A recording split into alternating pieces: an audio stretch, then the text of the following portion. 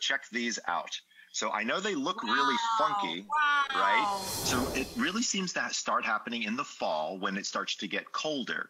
And as that coldness comes in, people start to feel almost a gloominess, a lack of energy, a mood shift, if you will. Not necessarily full on, oh my gosh, I'm depressed, but more just like a, ugh. Like I'm just not feeling all that great. That can then, over the course of time, lead to something called seasonal affective disorder, or SAD. So seasonal affective disorder is a subtype of depression. And so when we look at the symptoms of SAD, there's actually some very specific symptoms. So the first one is sadness, right? So feeling down, feeling blue, feeling sadness. That's very common, again, during the colder times of the year. The lack of energy definitely hits in next. And when you talk about lack of energy, one of the things that happens is, when we're energetic, a lot of time we're outside, we're moving a lot, we're doing sports and activities. And so that lack of energy, we're all confined in our clothes, right? And so it's slowing down our energy. Many people, as you said, overeat. It's a way to feel better.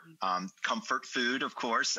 You and I love our comfort food for sure. But the biggest difference between the winter blues and SAD symptoms is the loss of interest in pleasurable activities, right? So things that used to make you laugh, things that you used to enjoy, they're not as fun anymore. And then, unfortunately, sleep becomes an issue as well, right? And so we know that our sleep gets dramatically affected by both depression, seasonal affective disorder, as well as the winter blues. Now, COVID has made it, as you identified earlier, Rachel, COVID has made it almost like it's been winter all year long, right? Because many people are confined indoors. They're not able to go outside, right? And exactly. They're not doing things they would normally enjoy or that would lift their spirits or their mood or their activity level.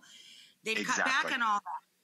So that's a real thing then. It has affected it. One has affected it. There's no question that's a real thing. But what's even more interesting is historically the winter blues, they would get the worst around January and February, and then they might get a lot better in the April, May, because we've got more sunlight, we've got more activity and things like that. Unfortunately, if we still are maintaining this being sheltered in place and quarantined, it could actually extend that well past that time frame when we normally see a natural lift of winter blues. So it's definitely something that we want to think about. And the good news is there's several things that people can do about it. Something that we've talked about before that I wanted to introduce as a new way of doing something, and it's called light therapy. So I know you and I have talked before where you can have a light box, right, when you wake up in the morning if the sun isn't out because you wake up early. Well, unfortunately, during winter time, you don't get a lot of sun. What's interesting is they now make glasses that you can put on with light therapy built in. I'm going to show you a pair.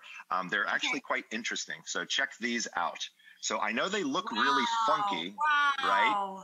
But look, you get the bright light, and I can get ready. I've got my green drink over here. Exactly. I believe that they're actually fairly affordable. I think they're under a few $100s. But remember, these are used for people with seasonal affective disorder. For people who have just the winter blues, they can do a few other things before they get to a product like this.